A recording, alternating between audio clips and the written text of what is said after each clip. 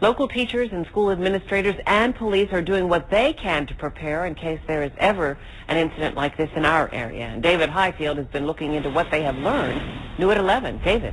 Well, Patrice, we learned about a couple of training sessions recently held in our area, one of them held by the FBI. We also learned about a drill held in a local school district. And the goal of all of this is to prevent something like this. But if it were to happen, to have a plan in place to deal with it.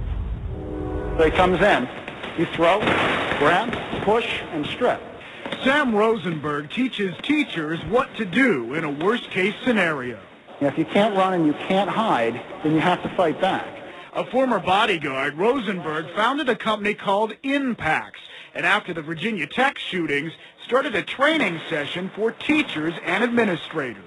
Go.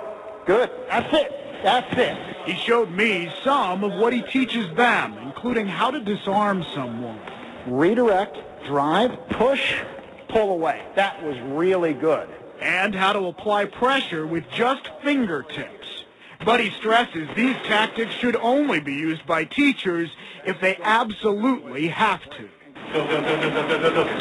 In August, the Seneca Valley School District held a mock hostage event to practice what to do if a man with a gun forces his way into the school. We're instituting a lockdown. All doors must be shut and locked. Finally, the FBI is preparing local police and superintendents just in case a school shooting happens here. There may be victims lying in the hallway.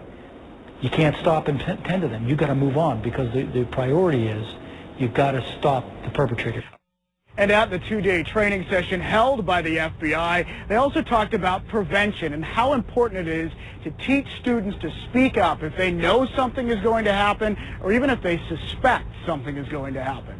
We're live tonight outside the FBI building on the south side. David Highfield, KDKA-TV News.